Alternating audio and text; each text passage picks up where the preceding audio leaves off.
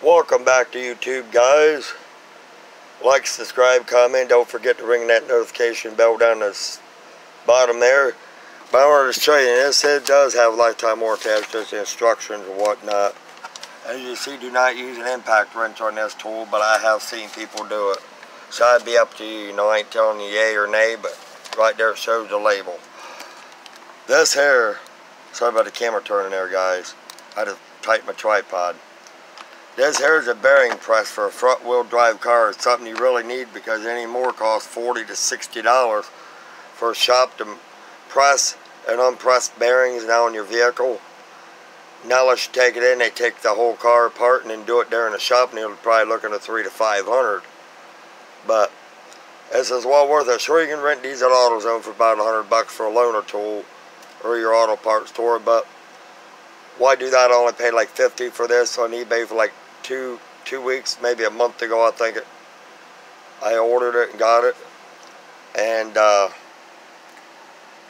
it's well worth it because if you get something from a rental place, 9 times out of 10, if your tool breaks, then you won't get your deposit back. So it's best to buy your own, though. You know, you got different die, you know, here, there, they're labeled right here. Like, this one's a 955/13, you know, different dies for different things.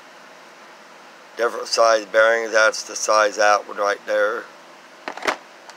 The biggest I got is these, you know, what goes with these coupling rings right here. Of course, you get a big bolt, a big fitted like nut thing, a couple washers. These here to slide your bearings in and out, you know, kind of like that when you press them in and out. There's usually a lock ring you can take off of your steering knuckle or brake drum, whatever you press them in and out of. Usually a snap ring pliers or just needle nose plier, you know, pliers. And of course, flathead screwdriver. This is the next cup size I got right there. This is the big granddaddy of them all right there. I got two size cups, you know. So yeah, that's the bearing press there. I mean, you got, like I said, I got the smallest die right here, which would be that size right there, which would be, sorry, I had it upside down, 955/08. But these are about $50 through eBay, and they're well worth it because I've had wheel bearings pressed in by a machine shop just for like brake drums or steering knuckles or something. Take something in, $40 to $80 for both. You know, thinking $50, probably thinking a little bit salty in price, but really theologically it ain't, because you can do it yourself right at home. You know, this professional set. Yeah, do you think it's professional grade?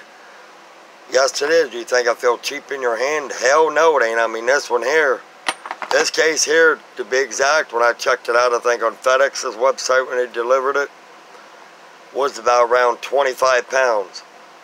So it's like picking up 2 dead bodies. Literally speaking, 2 dead bodies.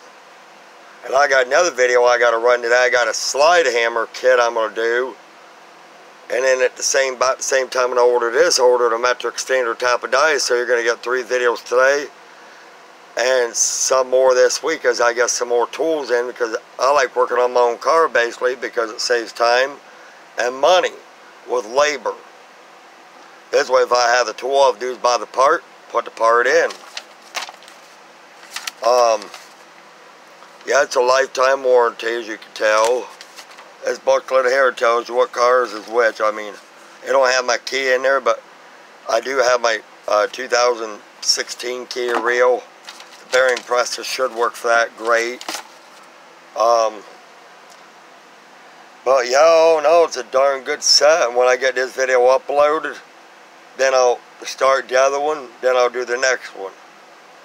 But that's the review on this, and these are pretty heavy. I mean, super heavy. I mean, these darn things were weightful when I turned around and tried to get it out of the FedEx box. And my slide hammer I'm about to show you, I think it's weighed about 19 pounds or so through UPS ground. But, is this worth the money? Yeah. Do I think it's professional quality or do-it-yourself or a professional garage mechanic could use this? Yes, I do.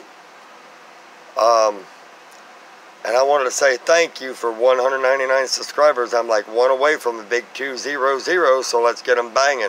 Try to get Lacey some more. I don't know what the heck the deal with this is, because she's like stuck at 11.